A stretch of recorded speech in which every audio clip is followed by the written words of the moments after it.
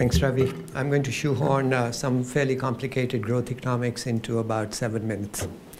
I want to start with the observation which Paul Krugman made 20 years ago when he did a very critical assessment of East Asian development, and he sort of divided growth into two categories: growth that was driven by perspiration and growth that was driven mainly by inspiration.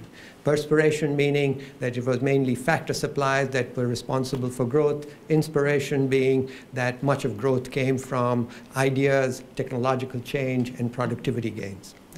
And so if I look back at the period from roughly the mid-50s till about the mid-80s or thereabouts, I see growth as mainly seen as being driven by perspiration. Capital was at the center of most economic thinking at that time.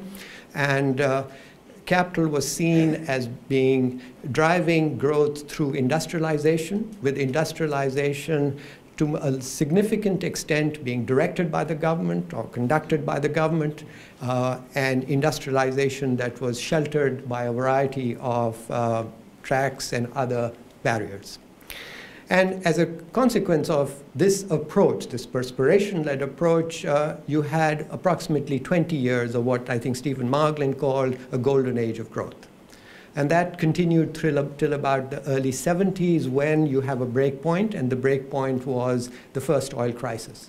Thereafter, for nearly 15 years or thereabouts, both developed countries and developing countries had a slowdown in growth.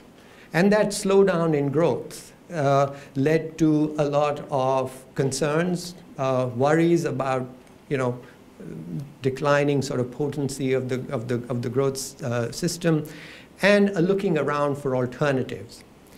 And again, there was a resurgence here of interest in market-led approaches with a smaller government, and you had a number of champions, particularly from the Chicago School, who were extremely persuasive, who were extremely erudite, people like Friedman, Stigler, Roma, Becker, and many others.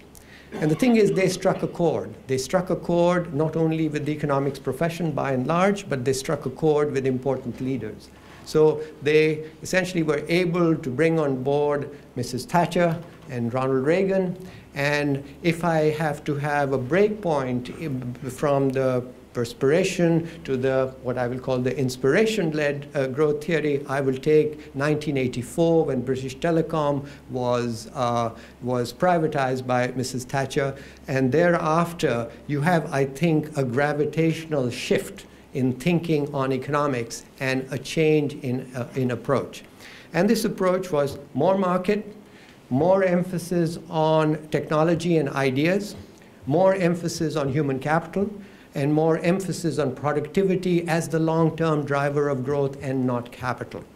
And as a consequence of this big shift, which was then slowly sort of weaved its way into or found its way into the bloodstream of thinking and affected economic policy, you have what I would say another 20 years almost of reasonably rapid rates of growth worldwide.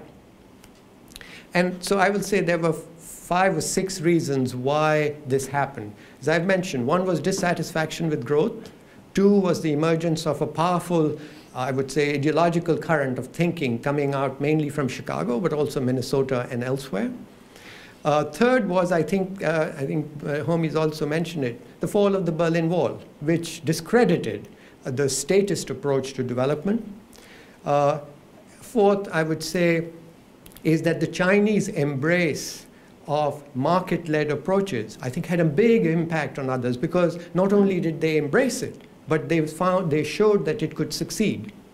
Then again, if you look at what the East Asians were doing, during the 80s, even a country like Korea was gradually stepping back from the top-down industrial policy which had followed in the past and moving towards a much more market-oriented approach. So that, again, had a big impact on all other countries that were observing East Asia and seeing East Asia as a model of development for them.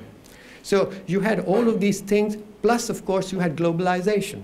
And globalization with deregulation, removal of so many barriers, the opening up of opportunities for trade and growth through export-led initiatives, all of these things had a big impact.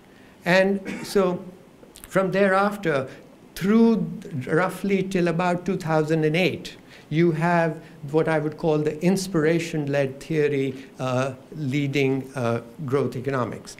And then we come to the current juncture, and I'd like to end with a few comments on that, which is that from roughly the end of the East Asian crisis onwards, you have a growing dissatisfaction even amongst East Asian countries that the growth isn't as good as it could be, that they could have done better, and then they look back in the past, they were doing better.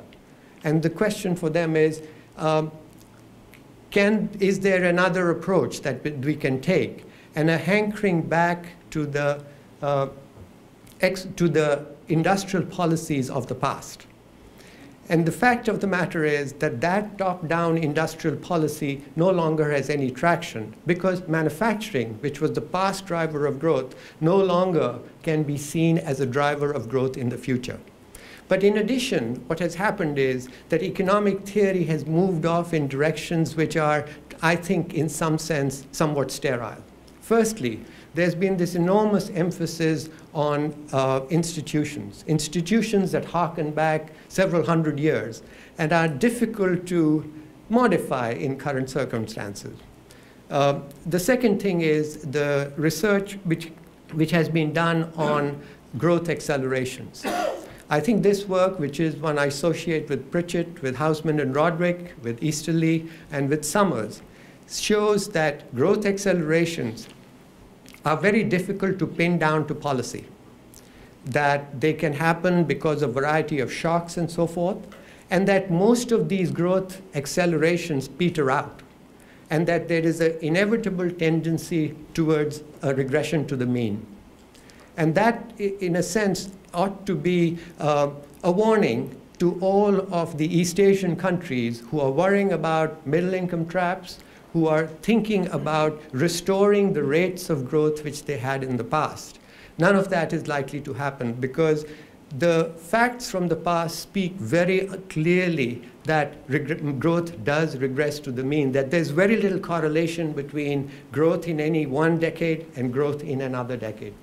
Lastly, a lot of the economic thinking also seems to have come up with ideas which are somewhat difficult to translate into policy. One is the importance given to culture and the growth of social capital.